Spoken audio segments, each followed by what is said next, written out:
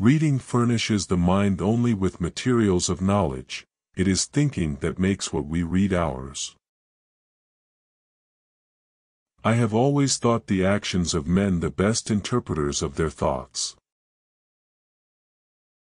New opinions are always suspected, and usually opposed, without any other reason but because they are not common.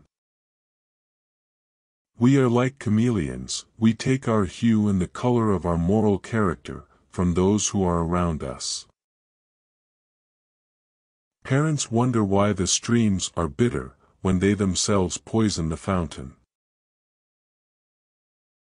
Education begins the gentleman, but reading, good company, and reflection must finish him. Being all equal and independent, no one ought to harm another in his life, health, liberty, or possessions. To love truth for truth's sake is the principal part of human perfection in this world, and the seed plot of all other virtues.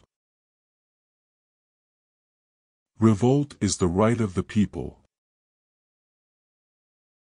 No man's knowledge here can go beyond his experience. There is frequently more to be learned from the unexpected questions of a child than the discourses of men. So that, in effect, religion, which should most distinguish us from beasts, and ought most peculiarly to elevate us, as rational creatures, above brutes, is that wherein men often appear most irrational, and more senseless than beasts themselves. The Bible is one of the greatest blessings bestowed by God on the children of men.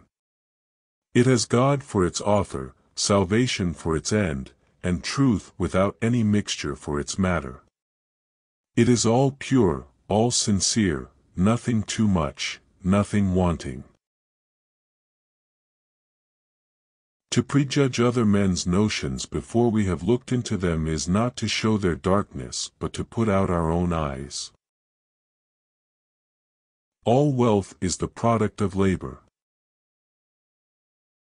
The great question which, in all ages, has disturbed mankind, and brought on them the greatest part of their mischiefs, has been, not whether be power in the world, nor whence it came, but who should have it.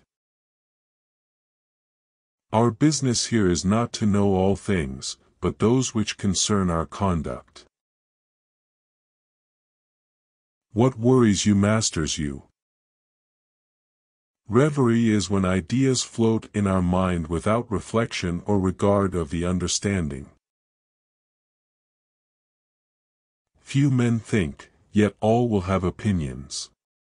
Hence men's opinions are superficial and confused. A sound mind in a sound body is a short, but full description of a happy state in this world. He that has these two, has little more to wish for, and he that wants either of them, will be little better for anything else.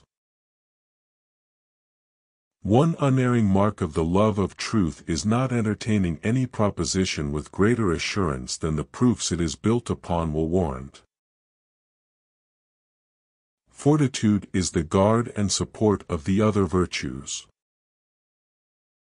Men being, as has been said, by nature, all free, equal and independent, no one can be put out of this estate, and subjected to the political power of another, without his own consent. New opinions are always suspected, and usually opposed, without any other reason but because they are not already common. Whosoever will list himself under the banner of Christ, must, in the first place and above all things, make war upon his own lusts and vices. It is in vain for any man to usurp the name of Christian, without holiness of life, purity of manners, benignity and meekness of spirit. Nothing is in the intellect that was not first in the senses. There are 1,000 ways to wealth, but only one way to heaven. No peace and security among mankind, let alone common friendship, can ever exist as long as people think that governments get their authority from God and that religion is to be propagated by force of arms.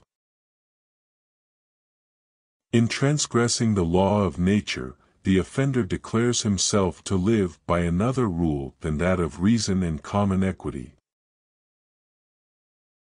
The most precious of all possessions is power over ourselves. Personal identity depends on consciousness, not on substance. It is ambition enough to be employed as an underlaborer in clearing the ground a little, and removing some of the rubbish which lies in the way to knowledge. Who are we to tell anyone what they can or can't do?